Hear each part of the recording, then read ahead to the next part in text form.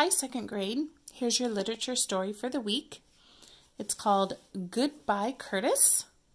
And what I'd like you to do is I'd like you to pause the video and go pick up your literature book, because I think it'll be easier if you're looking at your literature book versus looking at the text in the video.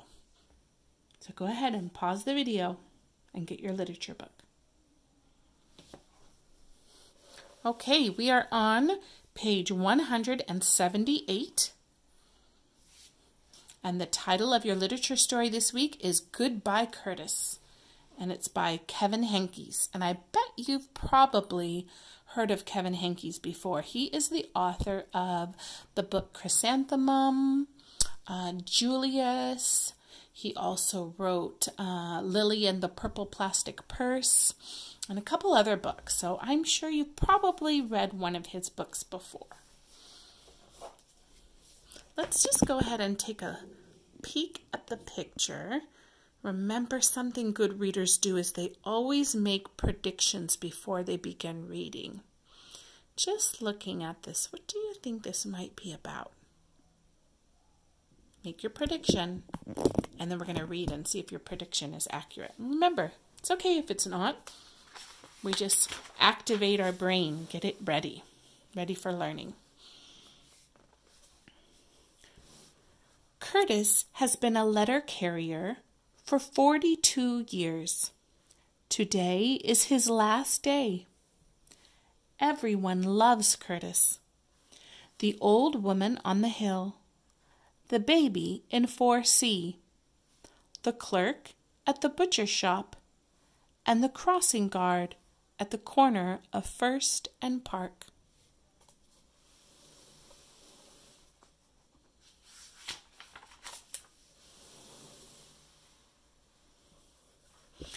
All of the mailboxes all over his route are filled with all kinds of surprises.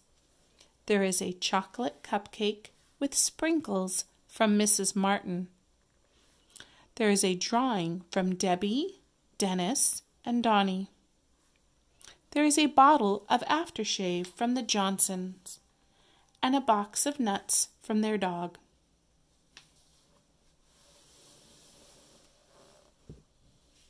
There are cards and candy and cookies. There are hugs and handshakes and kisses.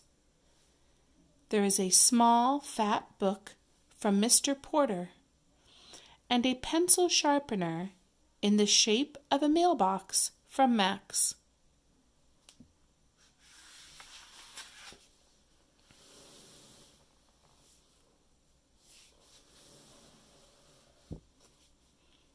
We'll miss you, Curtis, say the old woman on the hill, and the baby in 4C, and the clerk at the butcher shop, and the crossing guard at the corner of First and Park.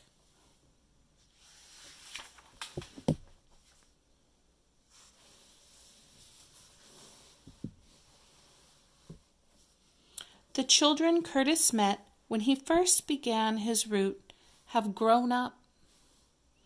Some of them have children of their own.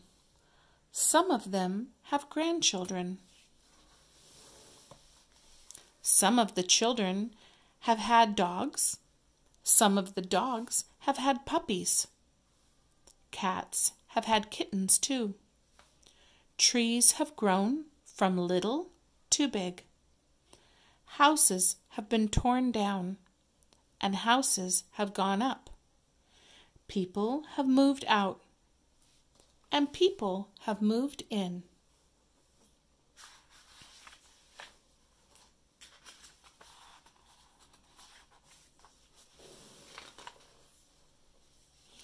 But everyone loves Curtis. We'll miss you, they all say. The dogs and cats say so too.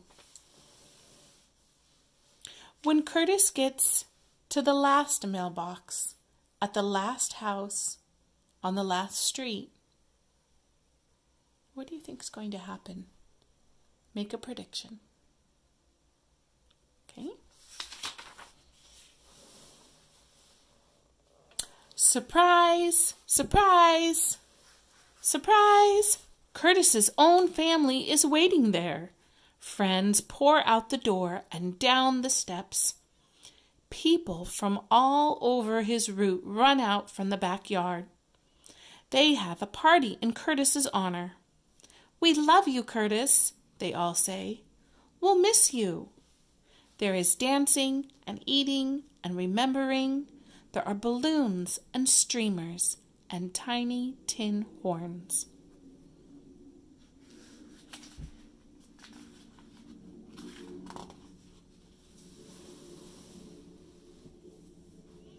That night, Curtis dreams of his party. When he wakes up the next morning, he begins writing thank you notes to everyone. And he knows all the addresses by heart.